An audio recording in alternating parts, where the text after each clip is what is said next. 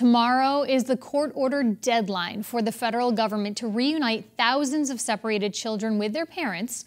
This issue landed in court because of the American Civil Liberties Union, and they filed a lawsuit on behalf of the families. Recently, the federal judge overseeing the case said that there's been, quote, great progress reuniting families since the Trump administration's zero-tolerance crackdown on illegal immigration. I got perspective on this from Bill Newman, director of the ACLU in Western Massachusetts, and Peter Vickery, a member of the Republican National Lawyers Association. I first asked Newman why the ACLU brought the case. This is from the judge's order of June 26th.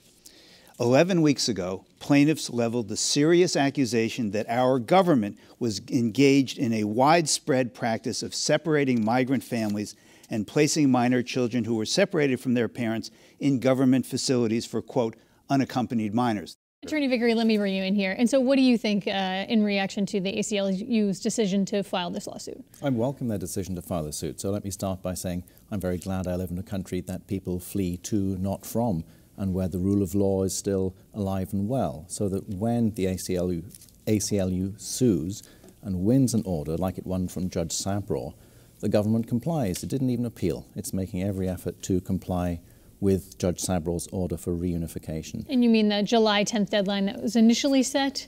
The impending, the looming deadline that is... Of July 26th. Correct. Because there are two different deadlines at play. There was an earlier deadline which was missed for the children ages 5 and younger. And there are children older than 5 who are subject to a deadline that's taking place this Thursday. Yes. And also to be clear, the ambition of the administration in enforcing the law consistently with its zero-tolerance policy, I think, is an admirable ambition. However, what they didn't do beforehand was make sure that the reasonably foreseeable influx of children had accommodation. They failed to do that. And I think the President's decision on June 20th, his executive order for family reunification, and end to the policy of splitting families up, is a wise one, but it should have happened before the zero-tolerance policy was implemented. Attorney Well, Newman? I just defer to the judge who said this.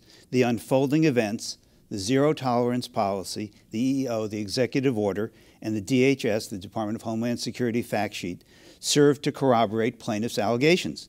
The facts set forth before the court portray reactive governance, responses to address a chaotic circumstance of the government's own making. They belie measured and ordered governance, which is central to the concept of due process enshrined in our Constitution. In other words, our government and the Trump administration have been running roughshod over the most fundamental rights enshrined in the Bill of Rights of the United States. And I think all people who believe in due process and the rule of law should be appalled, not only at what the government did, but how badly they have managed to try to undo the chaos that the government created. They missed the deadline, and according to the most recent numbers that have been released, it seems unlikely that they are going to meet this new deadline. Is this not a new deadline? We'll talk about that in a minute. I want to let Attorney Vickery have a chance to respond. Yes, and I was appalled too, even back in 2014 when President Obama did something similar. And to his credit, I think, he had the candor to say that he was doing this as a deterrent. He warned migrant families that their families would be disunited, that family disunity would be a likely and very foreseeable outcome of entering the United States illegally. And some district court judge said deterrence is not a sufficient rationale for that kind of policy. So it was wrong then, and it was wrong this time. And so do you think we'll find a similar ruling from the court, given what you just said about the reaction from when the Obama administration tried something similar? Well, I think the Obama administration was very explicit about doing it as a deterrent, and the Trump administration has been very careful not to use deterrence as the rationale for this policy, the policy which has now changed, at least to the extent the zero-tolerance policy now has this overlay of family integrity being maintained. But I think the Trump administration is not going to fall into the trap that the Obama administration fell into of saying we are doing this to deter illegal immigration or people seeking asylum or refugees. And the numbers are, of course, going up. Just 27,000 last year from Venezuela alone. Of course, their port of entry was Miami, whereas most of the people crossing the southern border are fleeing violence and persecution in El Salvador, Honduras, Guatemala. But the numbers will keep increasing, and I think consistent enforcement of the law is key, so long as we have the facilities to house the children who we can reasonably foresee will be brought across the border. The government was back in court on Monday, and among some of the numbers that were brought up, the government says that 917 parents are either not eligible or not yet known to be eligible for reunification. And they're defining eligibility in 4 specific ways that I want to read out here. The eligibility requirements: parents whom the government have not located, parents who are currently in criminal custody, parents with an alleged criminal history that would present a danger to the child, or parents who have a communicable disease. So I really want to focus on the last 2, because if you're a parent today and you're not a migrant who've come across the border and you have a communicable disease, are you separated from your child because of that? I would defer to Mr. Vickery. I don't think there's any basis to do that. But if there's a public health issue, I'm not expert on public health issues and whether there is something that would be done to an American citizen, and if the government could separate the child from a parent because of a danger to the child under ordinary circumstances under the law, then that would make some sense. If it's something being applied to migrants and immigrants, then obviously it's objectionable. And this is not on a whim, let me add. This is not because the Trump administration wishes to do this. It's the law. There's a statute that governs to whom DHS and HHS can release children. And it's the statute that sets forth those criteria. So is it fair? Is it right? Well, that's a question for Congress. But I think the administration is taking care to comply with the statute. So those 4 eligibility, that one specifically that I pointed out, is currently upheld by the law?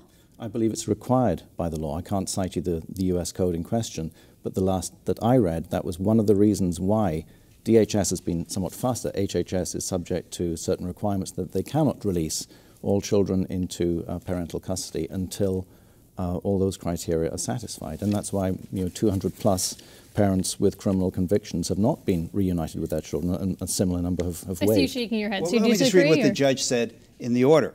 Unless there is a determination that the parent is unfit or presents a danger to the child, or the parent affirmatively, knowingly, and voluntarily declines to be reunited with the child, A, defendants, that's the government defendants, must reunify all class members, those are the parents, with their minor children who are under the age of 5 within 14 days of entry of the order, and the government didn't do that.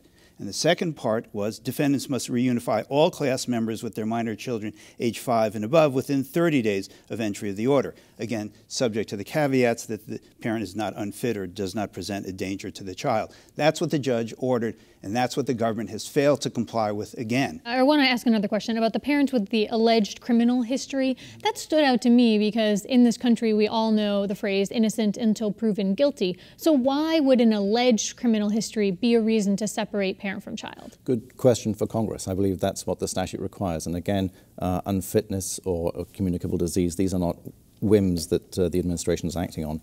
They're statutory requirements. Is it fair? Is it right? Good question for Congress. Let's move on to the deadline, which is Thursday, the 26th. Where do you see this case going?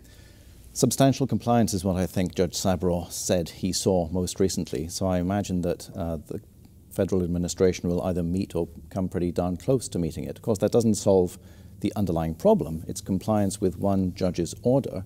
And some people on my side of the aisle take umbrage with district court judges issuing orders that they think fly in the face of national policy. They see this as usurping the role of the federal government. That's not what's happening here. So putting that to one side, what this judge has done is issued a very well-reasoned order to deal with a particular set of circumstances where a policy was implemented poorly, not well thought out. And I think the government is doing it looks like, according to the judge, they're doing their best to comply. Attorney Newman, where do you think it's going to go? Well, that's hard to say. I can't read the government's mind. I don't know really what efforts are being made. I don't know why they have failed so badly to meet the judge's order and the deadlines. I don't understand why the government separated children from their families and didn't even keep records in a lot of cases of where the children are, where the parents are. They just separated them and said, well, if they ever get back together, maybe they will, maybe they won't. And that's our national policy and practice. I don't know what they're going to do.